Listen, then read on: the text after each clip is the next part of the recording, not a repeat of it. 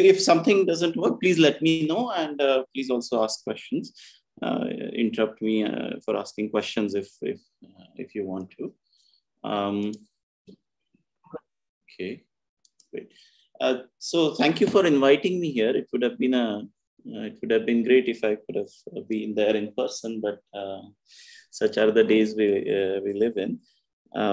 It's also a great honor to speak at this conference, which celebrates Professor Waldschmidt's 75th birthday. So happy birthday!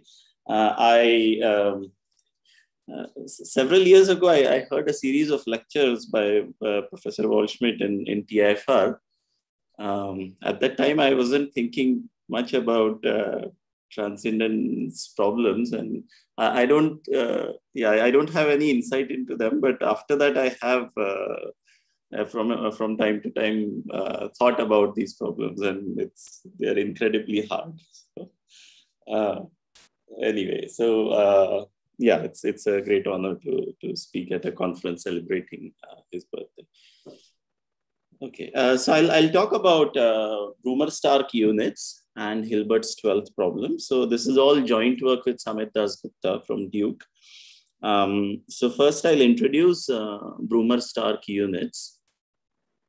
Tell you something about their existence. What they imply for Hilbert's 12th problem. So in particular, I'll tell you what Hilbert's 12th problem is. And then I'll present a result that can be thought of as a p-adic solution to Hilbert's 12th problem. Okay. So that's the plan. Yeah, there will not be any proofs in this talk, unfortunately. And I have not put pauses on my slides because I'm unsure how quickly or slowly they change in online talks. So that's why I decided not to put pauses. And so it's all one slide. This is not my usual preferred way of making slides, but here it is. Okay, so let me start with a very classical theorem from 19th century, Stickelberger's theorem. So you start with an abelian field, so an abelian extension of rational numbers. So I'll only do it in a very special case, so cyclotomic field, so mth cyclotomic field. Mu m here is the group of mth roots of 1. And H is the field obtained by adjoining all the mth roots of 1 to Q. So of course we know that any Kronecker-Weber theorem says that any abelian extension is contained in such a field H, okay, depending on the conductor of the field that we start with. But let me just, so this Stickelberger's theorem can also be stated for that, and the statement isn't much different, but let me stick to this case. Then we know that the Galois group of H over Q is canonically isomorphic to Z mod MZ. Okay, so there's an isomorphism which sends any element in Z mod MZ to the element of Galois group, which sends mth root of any mth root of 1 to its cth power. Okay, so this is for all mth roots of 1. So this is for all zeta m in mu m. Okay, I don't know why this is so dumb. Yeah, so yeah, not sure what's okay. All right, so so that's the canonical isomorphism. Then Stickelberger defined this this group ring element, which I'll call theta h over q. And even so, this theta and its generalization to totally real fields, they'll play a important role in this whole talk. Okay, so this will the same thing will appear again and again. So theta h over q, it has this very explicit expression.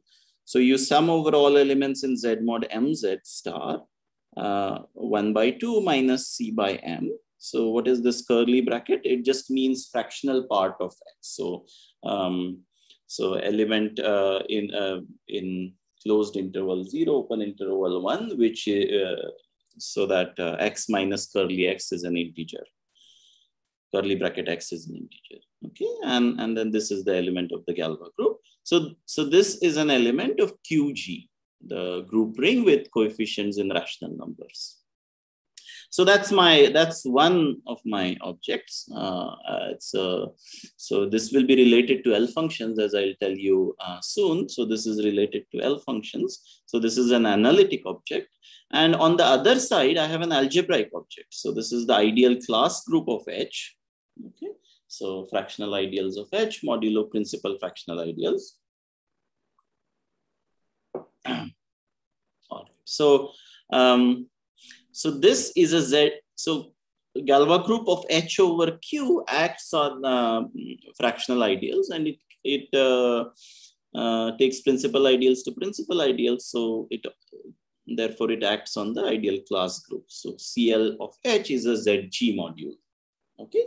And one of the basic sort of problems that we want to understand is the structure of class group.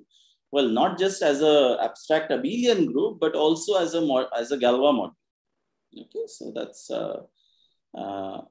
that's one of our aims. So Stickelberger's theorem tells you something towards this aim. Okay, it says that if you multiply theta h over q, theta h over q by some element in QG, so that it actually lands inside ZG. Okay, it doesn't make sense to consider CL of H as a QG module, right? So because CLH is a finite group, so there's not much to do there. So if some multiple of theta lands inside ZG, then that multiple annihilates the class group. Okay, so anything. So for instance, on the next slide, I'll tell you that in fact M. If M is even or 2M, so let me write 2M here, theta H over Q is actually in ZG. Okay, so for example, this particular element will annihilate the ideal class group of H. Okay, so it tells you something about the Galois structure of this class group. Okay, so this is from 1890. I'll say a word about how this is proved. So I'm just repeating Stickelberger's theorem here on the next slide. So any multiple of theta h that lands inside ZG actually annihilates the class group. So this has something to do with Gauss sums, and but let me go the other way. So the way Stickelberger proved this theorem is by looking at he looked at the ideal generated by Gauss sums inside H, and he factorized that ideals into product of prime ideals. Okay, and he noticed that this is the kind of factorization we get, and so that's how he proved the theorem. I am going to go the other way around, because this is what one does for totally real fields which are different from rational numbers. Okay, so if I take, as I said, if m times something annihilates m times theta lies in ZG. So I think I'm already assuming that m is even here. So let me say m even. It doesn't matter, because if m is odd, then q mu m is same as q mu 2m. So I might as well assume m is even.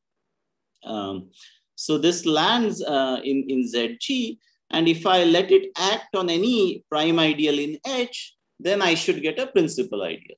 Right? This is what the theorem says, that if you take any fractional ideal of H, and you let m times theta act on it, you get a principal ideal. So its class is trivial inside the class group. Okay, so you get a principal ideal, and you can choose a generator of this. So of course, there's an ambiguity of unit, but you can choose a generator. You can choose a generator in such a way that it's actually a Gauss sum. Okay, so I'm going to So this is the Gauss sum. another way, so this is kind of the reverse way of how Stickelberger thought about this. So he would take this a particular ideal generated by Gauss-sum, and he would factorize it into prime ideals, and that's how. So that's how you get the. That's how he proved his theorem. Okay. Now, why are these? Well, Gauss-sums are relevant for many purposes, but one of the things is they generate abelian extensions of Q. In particular, you can show that by taking all of them together, you get the maximal abelian extension of Q. I'll make this a little bit more precise for general totally real fields. So that statement will include this. Okay, what I mean by taking all of them together. But this is the relevance for us. Okay, the maximal abelian extension of Q is generated by Gauss-sums, and this is this is more or less the content of Kronecker-Weber theorem, that Q ab is generated by taking all roots of 1. Okay, you take all roots of 1, and that generates the maximal abelian extension of Q. So, of course, this problem has a very interesting history. So Kronecker stated it, and then Weber gave a proof, which was not quite correct. But the first correct proof of this was given. Weber's proof can be fixed, but it was not fixed until much later. So the first correct proof was given by Hilbert in 1896. So his proof was different from Weber's proof. So anyway, Hilbert asked for a generalization of this to other number fields. Okay, so this is what he said in his ICM address in 1900 in Paris. The theorem that every abelian number field arises from the realm of rational numbers by composition of fields of roots of unity is due to Kronecker. And then he said, well, imaginary quadratic field is the next level. So, so how do we generate that? And that was, this was probably already clear how that was done, but the proof was completed in 1920s with the work of Takagi and Hasse and so on. Then he said, finally, the extension of Kronecker's theorem to the case where you take any number field instead of rational numbers or imaginary quadratic field seems to be of greatest importance. Okay, so and so he was probably thinking about complex analytic functions to get a generalization of Kronecker-Weber theorem, and we are very far away from that as far as I can understand. But I'm going to tell you a p-adic solution to this problem for totally real fields. So if you allow me to, if you grant me a somewhat generous interpretation of Hilbert's question, then we have a p-adic analytic solution of this. Okay. So that's a bit of a digression about what Hilbert's 12th problem is. And then yeah. So now let me get back to our element theta, the Stickelberger element. So this is related to L values in a very precise way. So remember that this is an element of QG. Okay, this is an element in the group ring. So in particular, if I take any character, so chi is a character from G to complex numbers, or QP bar if you like. So let me write QP bar, because soon I'll later in the talk, I'll probably think about these as elements of p-adic fields. So if chi is any element like this, then you can evaluate. So you get an extension of this from QG to Q bar. Okay. So in particular, I can evaluate my my theta at chi. Okay, and I should get a number out of it, a complex number or an element in Q bar. So you fix embeddings of Q bar in C and QP bar and so on. Okay, then this number should be the L value of chi inverse at 0. There's some decoration with S here. It simply means that I don't take Euler factors at primes in S. And I'm not taking Euler factor at the infinite place. Okay, so there are no gamma factors in particular, and so that's what S means. I'll define this in a moment in a more general situation. But this is a defining property of the Stickelberger element. Of course, in case of Q, it has a very explicit expression as we just saw. But we don't have an explicit expression for other totally real fields. And so we are going to define it using L values. Okay, so we are going to use this relation now. So let's move on to the general case. So what is the general case? I replace my Q by F. So this is this replaces Q, and I replace my my cyclotomic field Q mu M by a finite abelian CM extension of F. Okay. Yeah, if you like, you can think of this as just the ring class field of conductor M. Okay, ring class field of some conductor M. M is a integral ideal in F, and you can just take the ring class field of conductor M. M times all the Archimedean places of F. So H is the CM field. Okay. Now, and I put G again for Galois group of H over F. So just as before. And instead of this S, I take all I take a set S which contains all primes that ramify in H, as well as all the Archimedean places. So this is analogous to what I took my S as. Now there's one new thing that's coming up here, which just makes the whole the statements nicer. It might look a bit technical, but this is so we don't have to take this kind of thing where you take theta times QG intersected with ZG. So to avoid this kind of awkward statement, we take this finite set T. It satisfies certain properties. So first of all, it's disjoint from S. Okay, that's one property.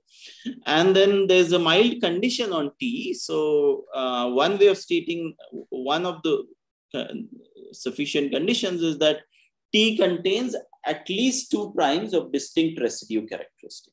Okay, so T contains primes of distinct residue characteristic.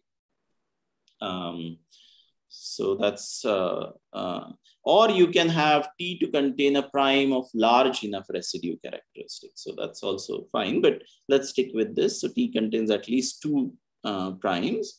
So in particular, T is non-empty. Then I have more decoration for my L values. So LS was just as before. I'm not including Euler factors in S. And then there's this something T. So this is called T smoothing. Okay, so the term here is kind of S depleted and T smoothed L function. Okay.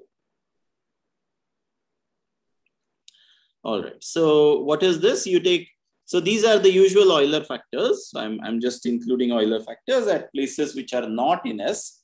So in particular, there are no gamma factors, right? Because all the Archimedean places are in S. And then at T, I more or less have something like an Euler factor, but not quite. There's then 1 minus S here, and it's not even the Euler factor of the thing that appears on the other side of the functional equation. It's slightly different from that. But this is the thing that you have to take. The reason is that this thing kind of annihilates the group of roots of unity in H. Okay? So this this gives us integrality. Anyway, moving on. So now, as I said, there's no explicit expression for Stickelberger element in general for totally real fields. So we define it using L values. Okay, so we define it using the things that we want to understand, these L values.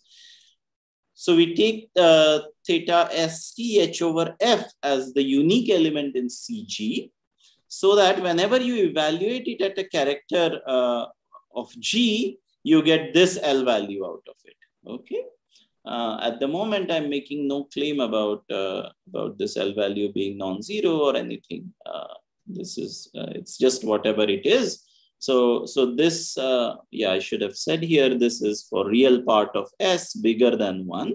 And then it has a meromorphic continuation to complex numbers. And in particular, it is defined at 0. So this number makes sense. And our Stickelberger element is defined in by this property. Okay, so this is the Stickelberger element for totally real fields. Of course, you can, at this moment, I don't need to restrict myself to totally real fields. So everything up to here makes sense for any number field. The point is that if you don't have totally real fields, then so if F is not totally real and H is not CM, then theta ST H over F turns out to be 0. Okay, it turns out to be the 0 element. So we might as well restrict to the situation where things are non-trivial. Okay, so that's why I restricted to totally real fields. All right, so so what can we say about this theta ST? Of course, when F was Q, we had a nice expression which told us automatically that it is an element in QG. Well, the same thing is true. This theta ST H over F is an element of QG. And that was proved by Siegel, Klingen, and Shintani. Okay, so Siegel and Klingen proved it using Eisenstein series. Shintani proved it using what are called explicit formulae for Shintani zeta functions. So he expressed these L values in terms of Shintani zeta functions, and then he proved that those take rational values at 0. Okay, and so so this theta, so that was that. So okay. So there, no, I still. So they proved that theta ST H over F is actually an element of QG. And for this, we don't even need this. Okay, so this T is not needed. So this decoration with T or T smoothing is not needed for this particular result. The T smoothing is, of course, very essential for what Casarnogas and Deligne-Ribet proved. So if you want something in ZG, we do need T smoothing. And that is what Casarnogas and Deligne-Ribet proved. So the method that Casarnogas used is a refinement of Shintani's method, and the method that Deligne-Ribet used is in some sense a refinement of Siegel's method. Okay. All right. So we have a nice integral element. So this is one side of our statement that we want. And on the other side, we want class group. But this time we are going to take something bigger. Okay, we have this T, and this T is reflected in the choice of the class group. And we are going to take something bigger. And of course, if something bigger is annihilated, then the smaller thing will be annihilated. Okay, so in fact, we are getting a stronger statement. So instead of the usual class group of H, we take the T smooth class group. What does this mean? It means we take all the fractional ideals of H, which are co-prime to S and T. So all fractional ideals of H co-prime to S and T, but mod them out by only principal fractional ideals where you can choose a generator congruent to 1 mod all primes in T. Okay, so we choose only principal ideals which have a generator alpha, so that alpha is congruent to 1 mod every prime in T, which simply means every prime in T, every prime of H which lies above a prime in T. Okay, so this is my shorthand for that. So you see the usual class group will be a quotient of this group. Okay, so if we annihilate this T smooth class group, we will get an annihilator of the usual class group, but not the other way around in general. So this is in general strictly larger. If you want to think in terms of Galois extensions, then this class group corresponds to maximal abelian extension of H, which is at most tamely ramified at primes in T. Okay, so you, rather than having everywhere unramified extension, you get an extension which is where you allow tame ramification in, at places in T. Okay, at primes of H above primes in T. All right, so as an analog of Stickelberger's theorem, Brumer made the following conjecture. This was actually in the late 60s. He conjectured that this element, so there's a typo now. I don't know, maybe I changed the notation from this point onward. I hope not. Yeah. Okay. So he conjectured that this annihilates the T-smooth class group. Okay. So this is an analog or even a refinement of Stickelberger's theorem. Okay. For F equal to Q, this statement, even this slightly refined statement, just follows from Stickelberger's theorem or the same methods. So anyway, so this is the analog of Stickelberger's theorem for general totally real fields. So this was the statement that Brumer made. Stark made a Stark was trying to understand the leading terms of L values. And so he made a conjecture in terms of existence of special elements. And then it was later it was Tate who realized that the these are sort of two different points of view of the same statement. So Tate is the one who combined the work of Brumer and Stark. And so he called it the Brumer-Stark conjecture. Okay, so we'll come to the Stark aspect of this in a minute. But this is the analog. Okay, so this is what we are after. Well, what do we know about this? So the first theorem that I'm going to state today is that Brumer-Stark conjecture holds away from 2.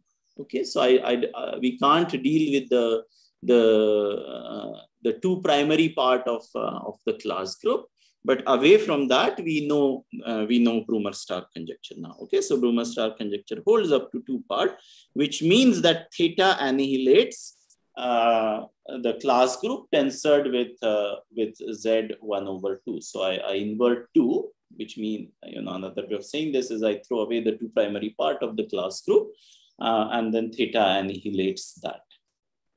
Okay, there are some real conceptual difficulties in extending our method at 2. So you're trying hard to do it, but I think it requires some new ideas. Okay, so it's not just a technical thing that we avoid 2, but it's something deeper than that. Yeah. Okay, so that's the first theorem. Now we come to the Stark aspect of it. So Stark aspect of the Brumer-Stark conjecture is that there exists some special element, right? So in this particular instance of Stark conjecture, these are analogs of Gauss sums that we saw earlier in the talk. Okay, so what I do is I take a prime of F, which is not in S or T. Okay, and I fix a prime capital P of H above. Oh, sorry, this should be above small p. Okay, then I look at the class of this capital P inside the T smooth class group, and I know that theta ST H over F. So I've gone back to my previous notation. That annihilates this class of P inside the T smooth class group.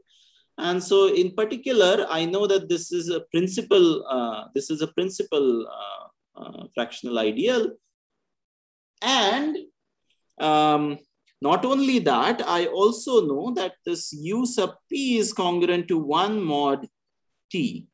So there's a unique element like this. So our conditions on T imply that there is a unique element U sub P of this particular form. Okay. And this unique element is called the Brumer-Stark unit. All right. So, so this is the Brumer-Stark unit. So Brumer-Stark conjecture gives us an existence of this element. Okay. So this is the Stark aspect of it. So Stark conjectured that there exists an element in H whose odd is given by something. Okay. So whose odd is given by L values. Right. So if you, here's the statement. So if you consider the p-adic odd of this, then so if you consider odd sub capital P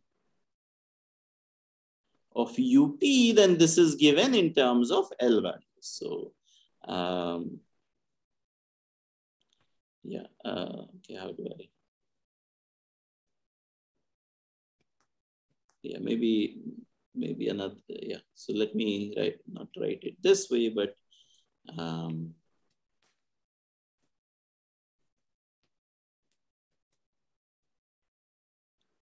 so let me write it this way: sigma G or sigma inverse UP sigma. This thing is theta S T H over F. Okay, so the odd of these, the p-adic valuation of these elements is given in terms of L values. Okay?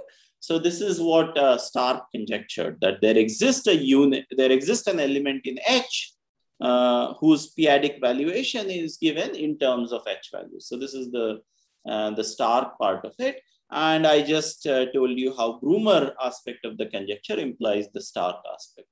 And the converse is also true and not hard to prove. So, well, there's at least one proof in the talk. All right. So, so that's the Brumer-Stark unit. And this is what we are interested in. And why are we interested in this? Yeah, so it's not a unit. And even in this case, it's not a unit. The name has just stuck. It's called Brumer-Stark unit. It's actually a P unit. Okay, it's unit away from P. There's a question in the chat that it's not a Stickelberger generator over Q is not a unit, and it's not a unit here either, because if it were a unit, then p-adic valuation would always be 1, or p-adic odd would always be 0. That's not the case. So it is a unit away from P. Okay, it's a so-called P unit. So that's why it's called unit. Brumer-Stark units. So Brumer-Stark units are not units, they are P units. And in some sense, that's the reason why we can do anything about it. If it were an honest unit, then there are Stark conjectures which are about honest units, global units, and we have no idea how to approach them actually in general. So because this is a p-adic thing, you can actually use p-adic methods, which is what we do. All right, thanks. So why are we interested in this?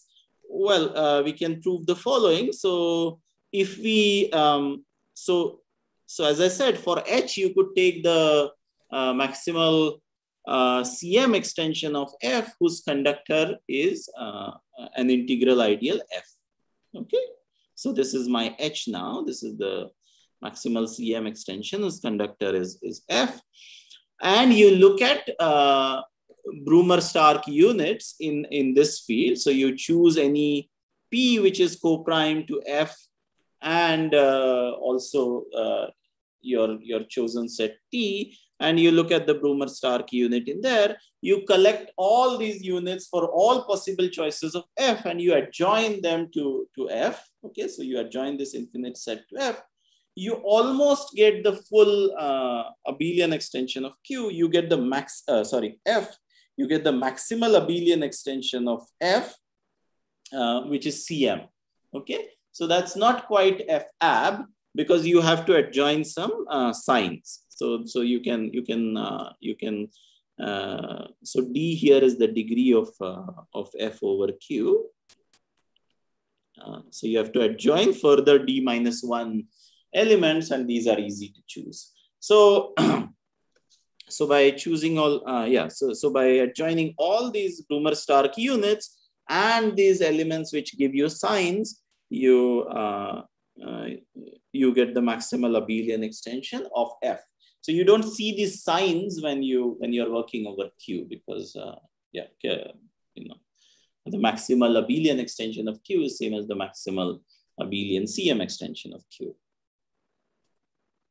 All right, so these Brumer-Stark units, they generate abelian. They almost give you the maximal abelian extension of F. But the Brumer-Stark conjecture only tells you that these units exist, and it tells you what their ord is. Okay, it tells you what the p-adic ord of these units is. Now, knowing ord, so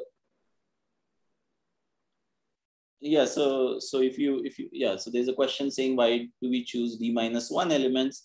Well, so to go from the maximal CM extension of maximal abelian CM extension of F to maximal abelian extension of F, what we miss are some signs, because when you want CM extension, you are only adjoining sort of roots of elements which are like totally negative. So that's why we take this. And so we are missing some signs. So these d-1 elements capture all the signs that we want. Okay. All right. So these Brumer-Stark units, they give you the maximal abelian extension of F. We know something about their ord. So knowing the p-adic ord or p-adic valuation of a p-adic number is sort of a very weak information. It's like knowing that you have a point on a circle, and you have a complex number, even algebraic number on a circle, and you know it lies somewhere on the circle, right? So for an analog in complex number is we know mod of Z, right? So mod of Z doesn't tell you where exactly on the circle it is. So it's a bit like that. So so we know some weak information about it, and we know about its existence. So if we could actually give a formula for this Brumer-Stark unit, then we can genuinely say we know how to explicitly construct abelian extensions of F. Okay, so that's our next order of business. Can we determine these UP explicitly through some kind of analytic information which is intrinsic to F, right? The whole point of Hilbert's problem and the whole point of class field theory is we get some information in terms of something which is intrinsic to F. Okay, so the first step towards this was taken by Cross. So I should have said this. Conjecture of Cross, right? So this is not it. Great. Okay. So what I do now is, somehow I did not emphasize this point, but only the primes that split completely in H are somehow the relevant primes. So from now on, I'm going to stick to that. This is not a loss of generality at all. These are the only relevant things in some sense. So if I choose a different prime, I can just prime which doesn't completely split in H, I'll just change my S. That's the thing. Okay, so I choose a prime that splits completely in H. Okay, and I join it to my set S. Now I take L to be an extension of H, which is actually abelian over F. So the whole thing is abelian. This is my G, this is my usual G, and this is my gamma. Okay. So this is the tower of fields that I'm taking. Now, I'm assuming that L over F is also abelian, and it's unramified outside S prime. Okay, so it's unramified outside the primes in S prime, which means that I can define the Stickelberger element for this, and it also lives in ZG. So this is again the application of Deligne, Ribet, Casanovis theorem. So now I have two different Stickelberger elements. Now the point is that when I take this map, this augmentation map here, let me call it aug. So when I take the augmentation map of theta S prime T L over F, what I get is 1 minus kind of the Frobenius at P inside, inside G times theta ST H over F. Okay, this is just the usual functorial. Sorry.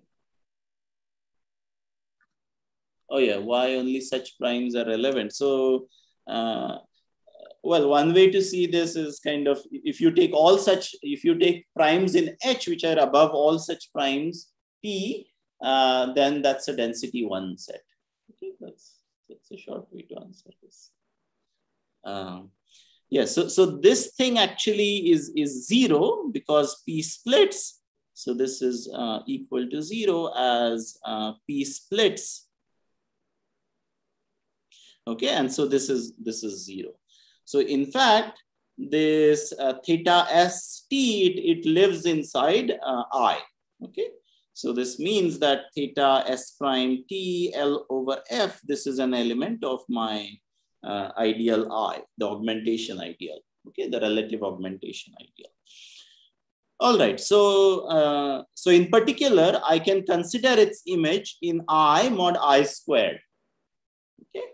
And I mod I squared, so this is a typo, this should be tensored with ZG.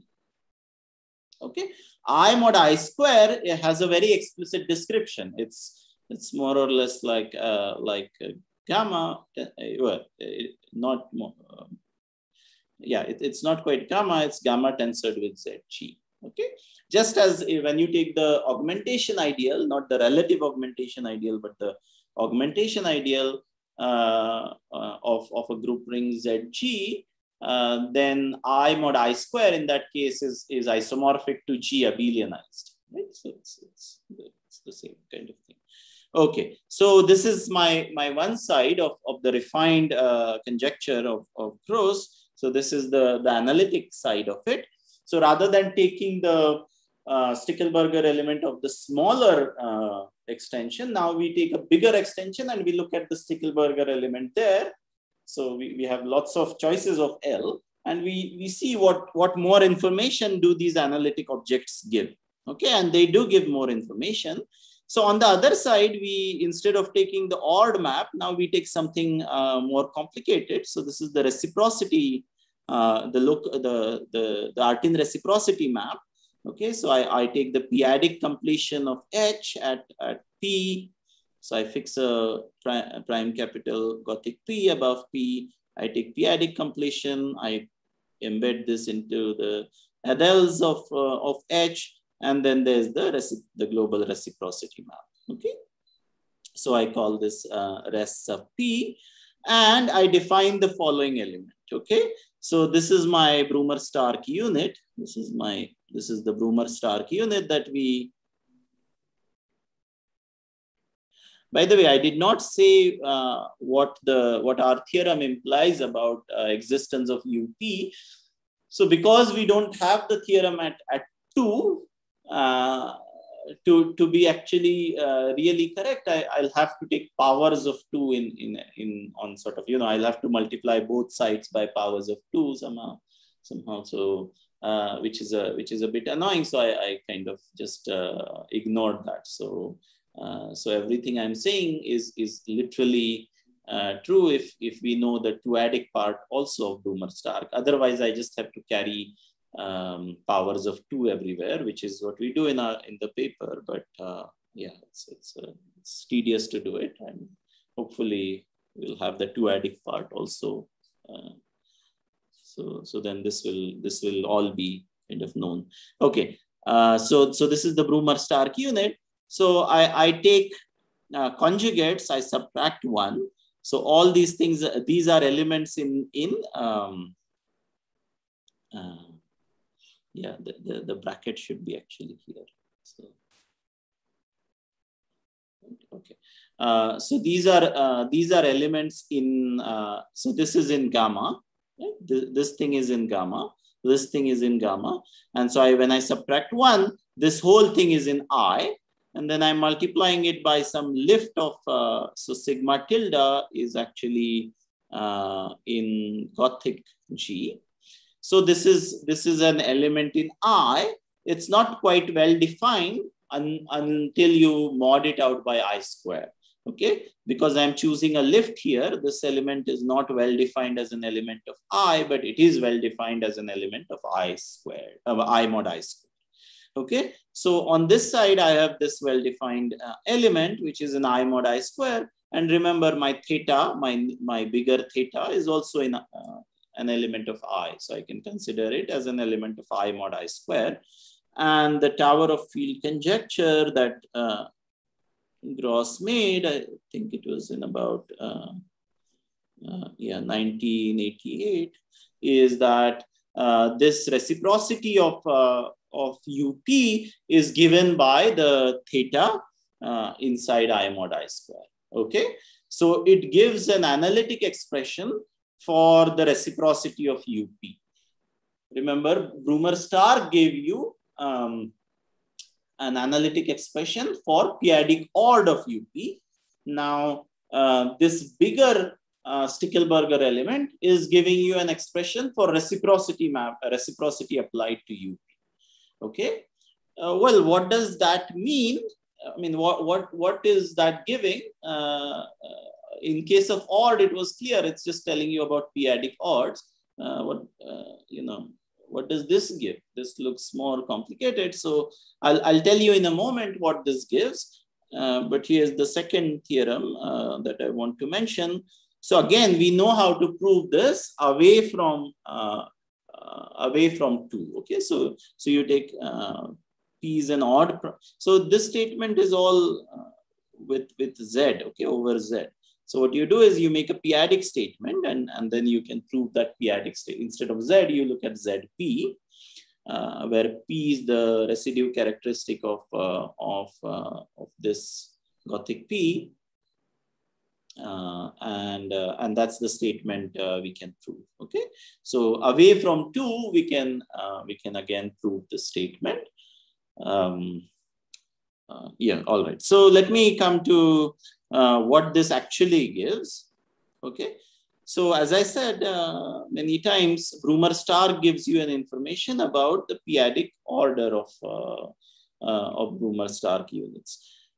Now, for Gross's conjecture, we have a choice of L, right? We can choose any L we want, any overextension of H, as long as it's abelian over F. Okay. So in particular, I can choose my L. So yeah, so maybe I should have said here maybe something like anyway, yeah. So L is, so my H is in here. Maybe I'll take a compositum of this and H. Okay. All right. So I can take the Ray class field of conductor P to the N for some large N. You know, this N can vary.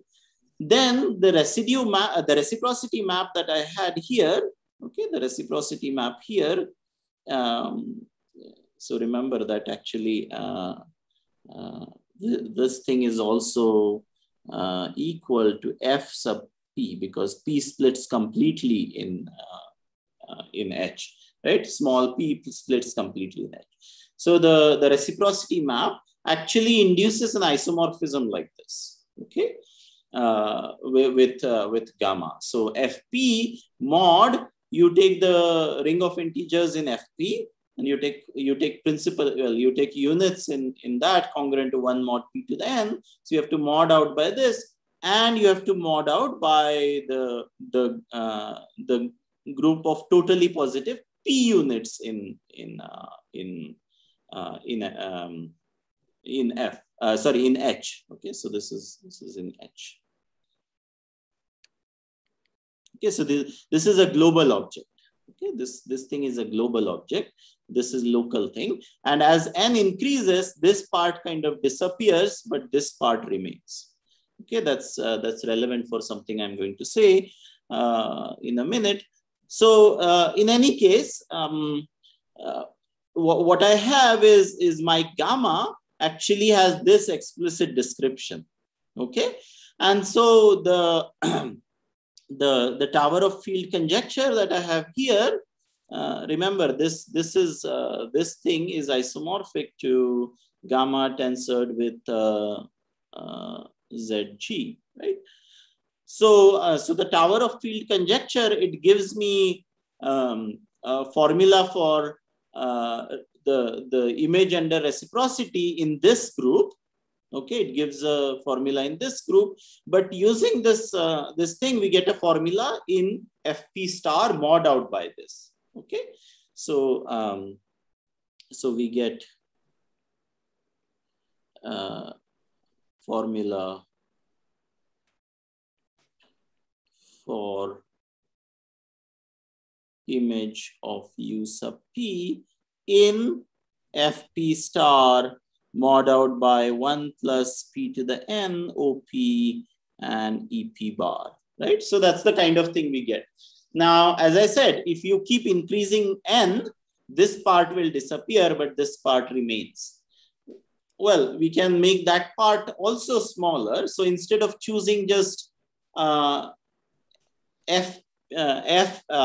to the N, you can also choose FL times P to the N for various primes L. Okay, so I have inserted this here, which means that my gamma in this case becomes, so I still have this part, but this part is now totally positive P units, which are congruent to one model.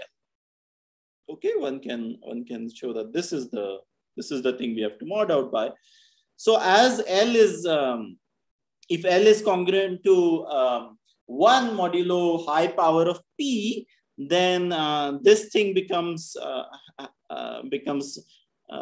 you know, if L is congruent to 1 mod P to the M, then this more or less has index P to the M inside this. Okay, so by choosing different L's, we can make this smaller, you know, smaller and smaller. So by such choice of L, you can get better approximation to UP inside FP star.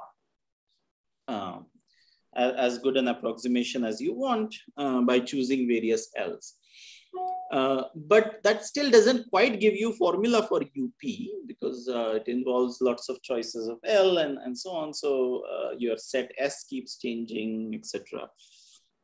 So the fantastic thing was Samit Dasgupta actually came up with a conjecture independent of this tower of field conjecture. So what he did was he used Eisenstein co-cycles or Shintani formula. There are many different ways of looking at this to write down an explicit expression for an element in FP. And he conjectured that that's the Brumer-Stark unit. So he wrote down an explicit p-adic analytic formula in FP star, and he conjectured that that's the Brumer-Stark unit. Okay. And furthermore, he proved using horizontal Iwasawa theory, or what is called Taylor-Wiles patching kind of method, he proved that this family of tower of field conjecture for various choices of L, they actually patch together to give his conjecture. There is a mild assumption on when you cannot, when the proof doesn't work, but it's very mild, so it doesn't really affect the outcome as far as application to Hilbert's 12th problem is concerned. So he proved that the tower of field conjecture, or kind of this theorem, in infinitely you need it in infinitely many cases, but that implies his conjecture. So the expression, the p-adic analytic expression that he wrote down, does indeed give you Brumer-Stark unit. Okay. So these yeah, let me just finish by saying these Eisenstein co-cycles are now